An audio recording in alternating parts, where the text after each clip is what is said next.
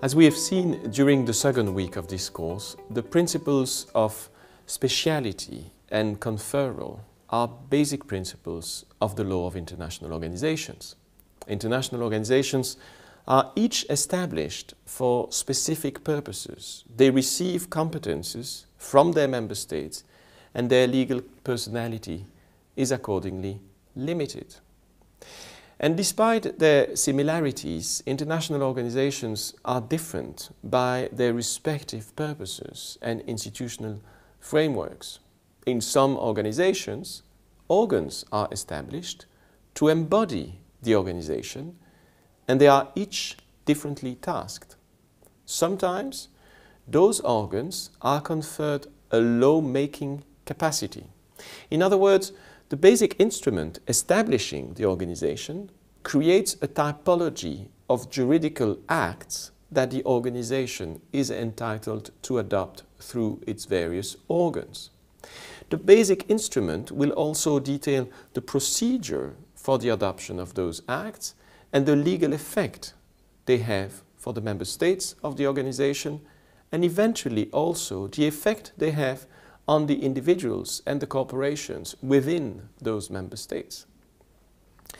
Those acts are unilateral acts of the international organization, and their basic legal effect is determined by the basic instrument.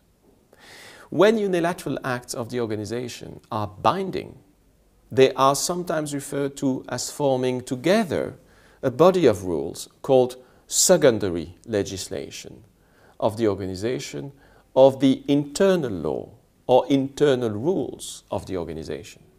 And the European Union offers the most striking example of an organization entitled to adopt regulations, directives, and decisions legally binding on its member states and eventually also on the citizens of the Union. As a matter of principle, this does not raise any theoretical problem. The founding members of the organization have consented to its basic instrument, knowing that under that instrument the organization could, according to the conditions stated therein, take the binding measures and those measures being binding on them. The consent given to the basic instrument, and therefore to the rules it contains for the creation of unilateral acts by the organization, that consent explains why the binding character of those acts exists as determined by the basic instrument. It does not contradict the principle of state sovereignty. Thus, unilateral acts of international organizations derive from their respective basic instruments and are subordinated to it. They take their binding force from the basic instrument, which in turn, as a treaty, takes its binding force from consent given to it.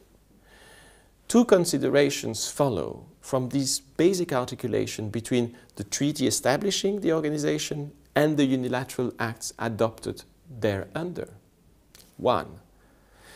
Because unilateral acts of international organizations derive from and are subordinated to the basic instrument establishing the organization, their validity depends on their conformity with the rules and the procedures established under the basic instrument for their adoption.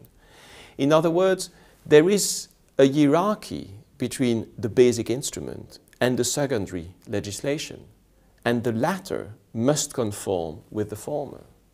If unilateral acts do not conform with the basic instrument, they should be considered as null and void, and therefore deprived of any legal effect.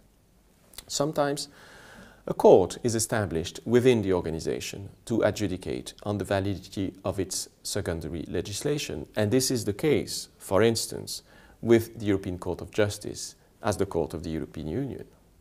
2. There is not only a normative chain of validity between the basic instrument establishing the organization and the unilateral acts adopted by the organization under the basic instrument. The same normative chain also creates a continuity between the legal nature of the basic treaty and the secondary legislation.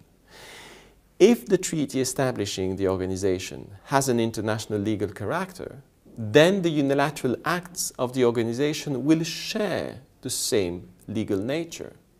In other words, they will also be considered from the point of view of international law as instruments of international law, as sources of international law. And the next reading will illustrate that last point.